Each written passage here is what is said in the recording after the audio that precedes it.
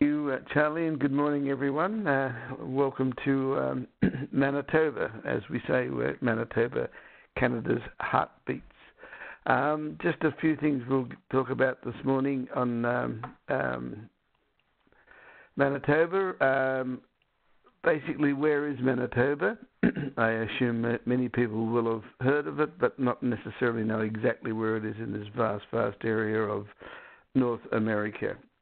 You can see it in the red section in the map there, and as it says, bordered by Saskatchewan and Ontario, North Dakota, and Minnesota, right in the middle between Toronto and Vancouver as far as access is concerned. A lot of flights in and out of Manitoba, which really is European area of Western Canada. It's a great city, is Manitoba. Winnipeg being the capital, of course. So, just some of the information here on Manitoba. It is a vast area of nearly 251,000 square miles, a population of only 1.3 million for that vast area, and it's made of, as it says on the screen there, really vast and flat rolling prairies in the south and the west is where the population is, and also the remainder is really rocks, lakes, mountain ranges. There's over 100,000 lakes in Manitoba, so it is a very, very vast and beautiful area. Some of the experiences in Manitoba we'll talk about today. Excuse me. Kayaking with the belugas, the white whales in the summertime, and of course then the polar bears. Polar bears are around virtually all of the year, but the greatest experiences out on the tundra when there's snow and very, very beautiful area. We'll talk about Winnipeg on the bottom left-hand corner there, a wonderful, wonderful European-style city in Canada, in Western Canada, in Winnipeg, Manitoba, and some of the activities of fishing, etc., and other experiences that people like to see and do. As I said, Winnipeg itself is absolutely wonderful. It's got so much to see and to do and to offer for the traveller. It also connects with Toronto and Canada by the train, the Canadian train of Via Rail. I'm sorry, I think I said Montreal, Vancouver and Toronto, I should have said there. Winnipeg is the central point there as well. It stops over there. Some amazing architecture in this beautiful, beautiful city. And the Canadian Museum for Human Rights, we'll talk about that a little later on. One of its only kind in the world. It's quite an amazing structure and the content inside. We'll also talk about the Hermetic Code, I guess Canada's answer to the Da Vinci Code or similar. Some amazing areas to visit and see, such as the Manitoba Museum right in the centre of Winnipeg.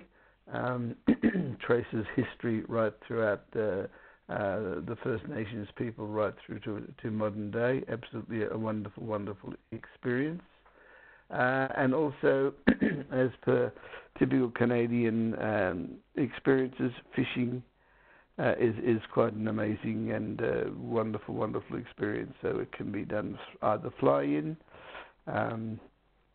by any type of water vessel, canoe, or boat of any description, and it's just a great leisure time for both visitors and local Canadians. We've also got the bison, etc., at Fort White. It's like a big conservatory. It's a big sanctuary, and you can get up close to the bison and other animals in that area. Some wonderful, wonderful experiences you can see.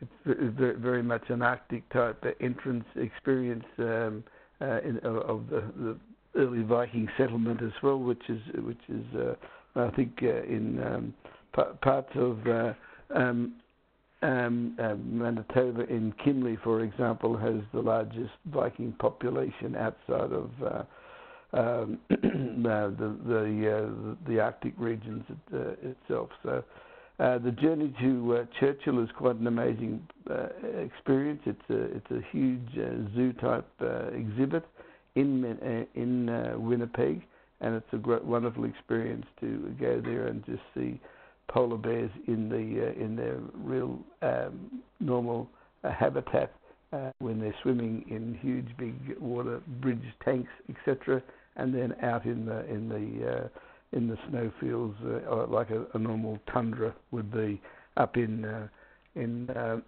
Churchill. Speaking of Churchill, Churchill is right up north, as you can see on the map there.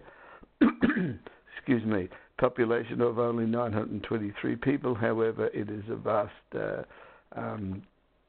explosion of tourists in the season, summer season, and also up towards the winter as well. It's 1,000 kilometres or 800 miles north of Winnipeg, so it's an air flight or the Canadian train network of Via Rail. The Churchill train is now back in service after having some being knocked out because of the severe storms were there 18 months or so ago, but it's now up and running again.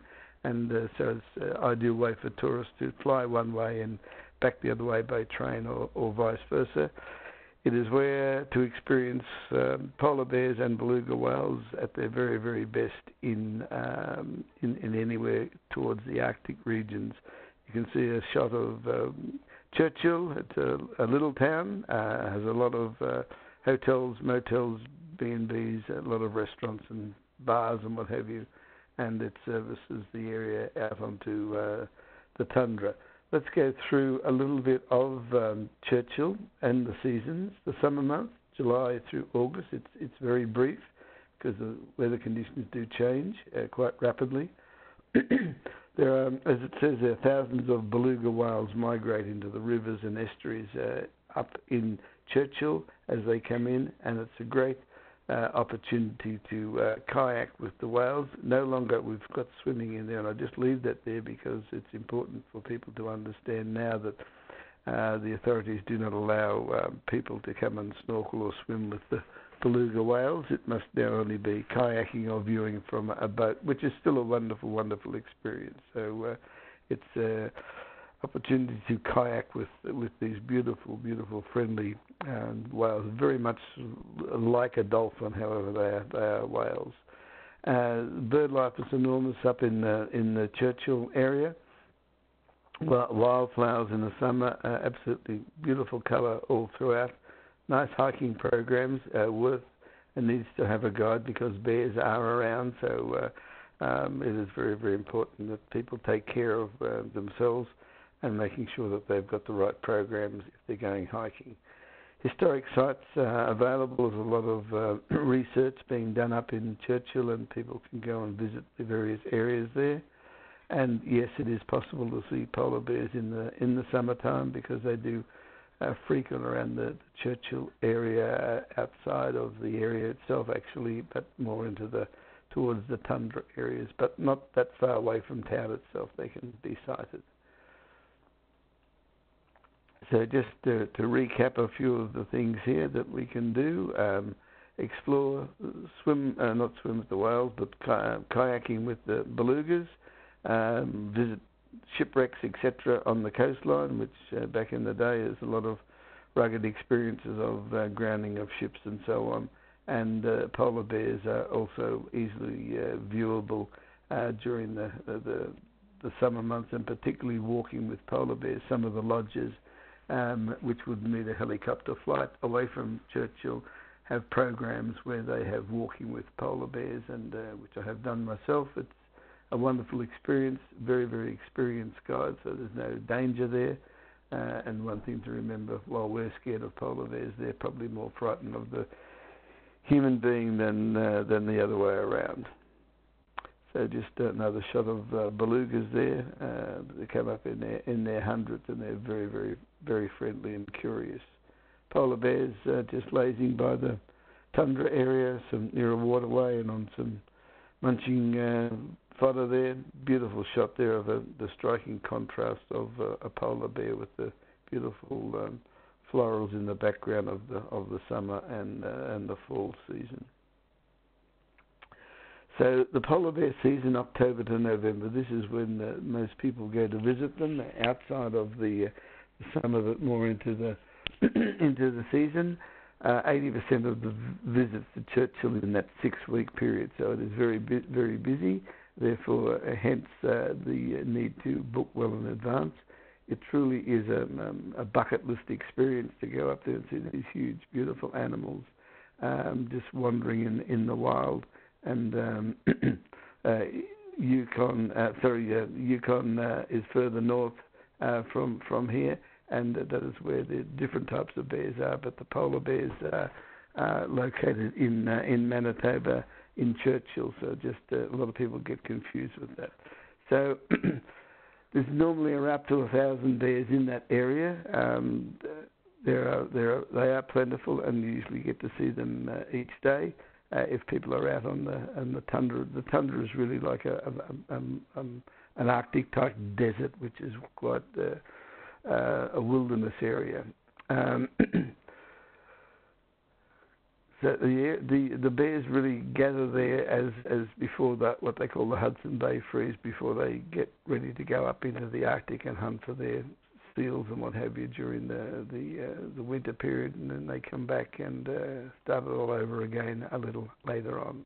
So some of the aspects of polar bear viewing, the most popular thing are on these big tundra buggies, as you see there on the right hand of the screen. Huge, big vehicles have very, very large windows and a viewing deck at the rear. And these vehicles travel out across the tundra. The drivers and guides are extremely experienced, so they can spot a bear very, very easily. And bears are not easy to spot by someone who's not experienced at it, because the colour of the snow and the white creaminess of the bear blend in very, very well. And it's normally only in the tundra bushes and what have you that guides and drivers spot them. So if they're there, they certainly do see them, and usually see 1 to 2 or maybe more in a day's viewing. And you can pull up close by. They're very curious. They'll wander around, and they're more curious of what we're doing there than what we are or what they are. And most people travel many, many thousands of miles just to experience it. So it's a nice interaction of polar bears and the audience viewing them. Here's an example of walking with a polar bear. It's walking from a lodge. You'll wander through an area, and the guides there will be able to spot the bears, and you stay in a safe distance. The guides have very, very a good range of materials that they can frighten the bears also if they get too curious, but they never are endangered. But we can get up close to them, and you can see them lying in the tundra area. You can see them fossicking, rolling around, walking, stretching, whatever it may be, and it's always a great experience just to wander around with the polar bears. Something that's certainly, definitely a bucket list experience. So just some more shots of polar bears in the wild. Very playful, very curious, very big. So they're something not to go playing with, but certainly something to view and to really enjoy the aspects of them. The other parts of the seasons of Churchill, the winter period, February through April. Again, it's not a long period of to see. Churchill is located right under the Aurora Oval, as they call it. So it means that Northern Lights are available 300 nights per year. not always visible in those 300 nights, but more so in that February-April period where the skies are more vibrant. And, of course, aurora viewing has to be taken well away from the city lights, etc. So out on the tundra, it's perfect where there's just natural nature lighting, let's call it. Long nights and cold temperature in the winter means a highly likelihood of clear skies, as I was saying a while ago. So that's when it's best viewing of the aurora, the northern lights of Churchill. Some of the experiences you'll see, there's some viewing from the lodges, also some of the tundra buggies go and stay outside overnight. There's one or two of them have their own accommodations out there, so it can be very, very vibrant viewing in the right evenings. I'd just like to go through the top things to do in Manitoba. So I think a bucket list number one would be to walk with the polar bears. The polar bears are known as the kings of the Arctic kingdom, and these majestic bears just wander around in this beautiful, beautiful tundra, whether it be summer or in the more winter months. And it's just an unmissable adventure in Manitoba, up in Churchill, to see that. Also back down in Winnipeg, the capital of Manitoba, some wonderful experiences there. And one of the highlights is if we can crack the Hermetic Code. And the Hermetic Code is inside the Manitoba Legislative Building in the capital. There's a historian and author, Frank Alba, who conducts tours. And this goes back into the, centuries when this the Masonic language was around, and it dates even back through Solomon's Temple and the Da Vinci Code, etc., etc. And there are so many hints of the way the building was structured in this area, and there's an actual code, and that really the guide takes you around, and if you can spot the codes, and it really brings it all to an end. It's quite a fascinating experience. I've been on that tour, and it's an amazing experience when you're viewing it with the guide who can explain the reasons for it. It doesn't sound great, but experiencing it is wonderful. We talked with kayaking with the belugas. The belugas are a fascinating thing, animal to experience, just to be there and to be with them and just see how they interact with humans. To witness the Northern Lights is a wonderful, wonderful experience up in the Arctic region of Churchill. The Canadian Museum of Human Rights, only one of its kind in the world. It's the first museum in the world that's dedicated to the evolution and the celebration and the future of human rights. Has over 250,000 visitors each year, and it's just a wonderful, wonderful experience. One can spend at least a day there just experiencing what the world has experienced over the decades. In the olden day, prairie life of Manitoba can be experienced at Fort White Alive, which is a conservatory there, which I think we had a vision before of a bison and what to be wandering around the North American landscape in just out of Winnipeg. They wander around. There's acres and acres and acres of grounds there where they can just experience what it's like to be out in the wild. To dine under the aurora, under the Northern Lights in the main winter season, there's a special dining area, restaurant set up in the old fort just at Churchill, and it's a glass dome roof, and people just can go there and dine. Have wonderful, wonderful chefs called Dan's Diner, and it's just set up there for the season. And it is a wonderful, wonderful experience. And also, we've got the caribou migration of these wonderful, wonderful caribou migrating, coming through the outskirts of Winnipeg, not far from town at all. So that's another wonderful experience to go through. So Manitoba has some wonderful, wonderful experiences right in the centre of North America. Halfway between Vancouver and Toronto is where Winnipeg is located, and Winnipeg has the great access to all of the areas, whether it be through the prairies, through the Great Lakes area,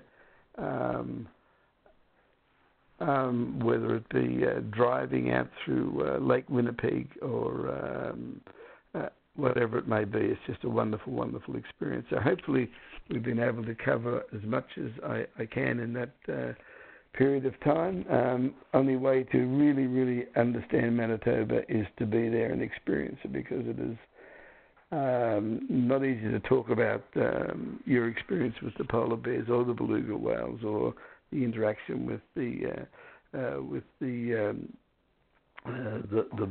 bison and all the other animals, the caribou, and to see the polar bears in their natural way of life, I guess you could call it, down in Winnipeg at the Zoo Conservatory there before you travel up to Churchill is quite an experience. So hopefully that's been of interest to people this morning, and thank you very much. Ray, thank you so much. Yeah, I think polar bears and belugas are on all our bucket lists, and Northern Lights as well. So that was really, really helpful. So everybody, the floor is open for questions. If you do have any questions for Ray, please type them into the chat box. So Ray, I'm just going to kick off with, if you're doing a polar bear visit, how many nights generally do you spend in Churchill?